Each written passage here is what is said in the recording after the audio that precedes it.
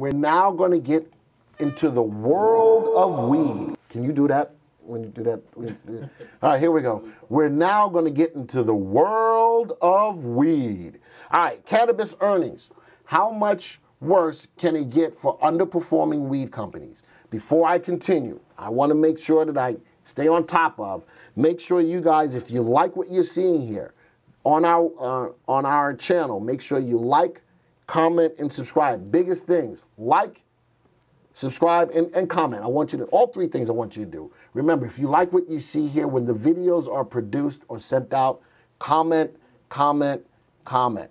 All right, so with this, real quick, Paul says the Wall Street Journal had an article today about domestic frackers cutting back on production to help raise prices. Now, the frackers, I have mixed feelings on that. Do you understand that all of the gas that's under there, that's under the tectonic plates and all under wherever they are, once you remove that, it creates a space, unless we throw, I think we put water in there. I am still a little nervous about fracking, but guess what? It is a lot of gas that's available for us. And yeah, so I hear you in regards to that, Paul, on cutting back on the fracking to help to raise the prices on gas. We'll see how that works out. We will. All right. So now I'm going to continue on with the cannabis stocks. How much worse can it get for underperforming weed companies? So I'm going to scroll down here. Cannabis companies in Canada have consistently overpromised and underdelivered. I remember that coming into this year that we were under the impression that cannabis stocks were going to take off because it was going to be legal in Canada. All right. Failing to achieve the promised profitability, failing to hit guidance offered only weeks before earnings results, and struggling to sell enough product in Canada or elsewhere to justify their fattened valuations. So that was the big news coming into this year, that it was going to be legal in Canada, and man, it was going to take off. Well, in the United States, it's legal in a lot of states, Colorado being one, of which I went to not too long ago to a user group. I didn't partake of any of that. I really wanted to try the gummies, but it didn't happen. But it's out there, and I'm thinking right now what it's lacking is regulation. Put the government into it, and we'll see what happens with that. There is one index or one ETF that tracks the whole industry, and it's called MJ. All right, Horizons Marijuana Life Sciences Index, HMMJ, THCX, a lot of different stocks that are in this industry. I'm going to look at a couple of them here. CRON, according to a report from Cowen analyst Vivian Azier, CRON distributes to the smallest number of provinces in Canada and hasn't yet entered Quebec, Canada's second most populous province, and it just recently expanded into Alberta. So that's Cronos. Let's go down. Altria, MO, is another stock. Actually, that was flat the day that the story came out. Tilray faces analyst expectations for a tough quarter. Tilray is another big stock in the weed industry. Let's scroll down a little bit more. ACB, Aurora Cannabis, disappointed investors the last time earnings were reported. Let's scroll down a little bit more. Canopy, one of the biggest stocks in this industry. Sales have mostly been flat since recreational legalization and may remain so for a while. You would think that with recreational smoking of marijuana, that industry would have blown up big time. But for some reason, it's not coming into fruition right now. So now let's take a look at some of these stocks. Let's go back to the watch list, and we're going to start off with Tilray. We're going to also look at MJ, which is the ETF for the whole marijuana industry, Cronos, CGC, ACB. All right, let's analyze them real quick.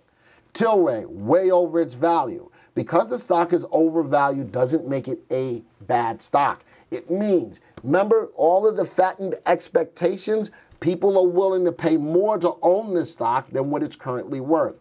Let's look at Cronos. Also, way overvalued, trading at $8.37. We have it valued at $1.14. Canopy, overvalued, trading at $20.42, valued at $13.35. Aurora, smallest of all of these stocks, trading close to its value. It's more considered to be fairly valued than overvalued, but there you go.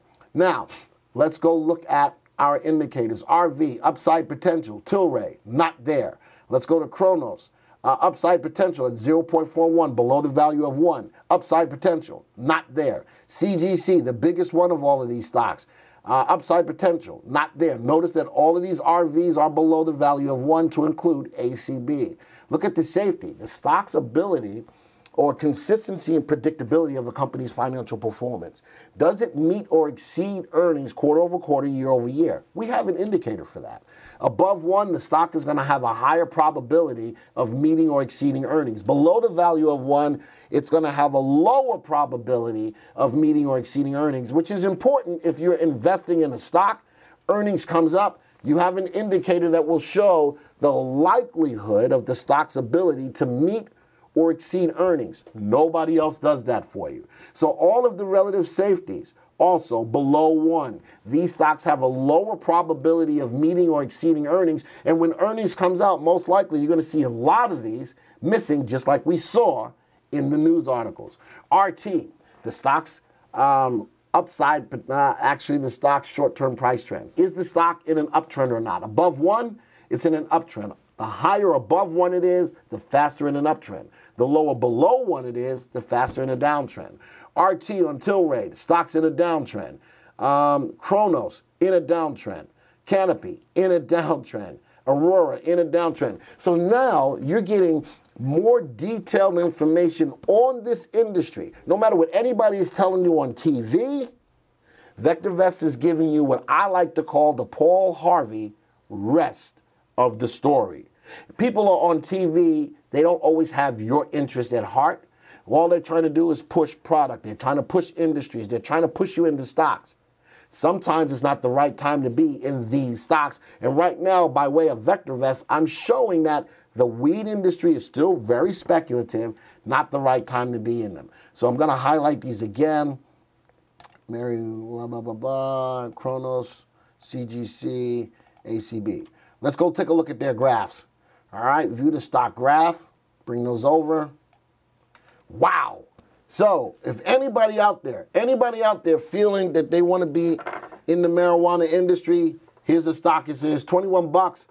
What's the stock doing? Pretty much moving sideways, but below the 20-day exponential moving average. And remember, if earnings is the engine that drives the stock's price higher, what do you think over the last 3 months what falling earnings are going to do? Tilray may not be the stock to play. Let's go over to the next one. This is the whole industry. MJ, which is the ETFMG for marijuana, I can look at the whole marijuana industry in one ETF. What's it doing over the last 3 months? Marijuana is not high, it's low. So look at that.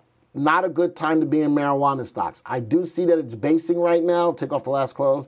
I do see that it's basing right now, but still below that 20-day exponential. I'm not feeling that right now. Cronos, what is it doing? In a downtrend. All right, man, look at the earnings per share. This whole industry and stocks within it. Canopy Growth, $20.43. What's it doing? In a downtrend, below the 20-day exponential moving average. The only thing I do like about CGC is that the earnings are getting less worse.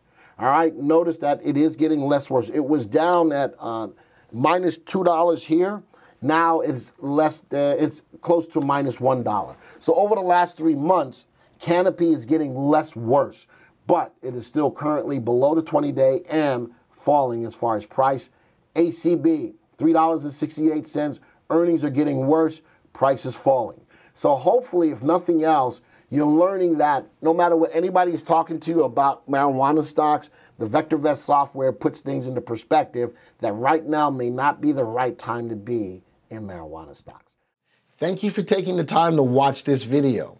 Now, if you're new to the software or would like refresher information about the software, click on this Getting Started video right here. Thanks to all of your input, here's a YouTube video that we think would be perfect for you. Click right here.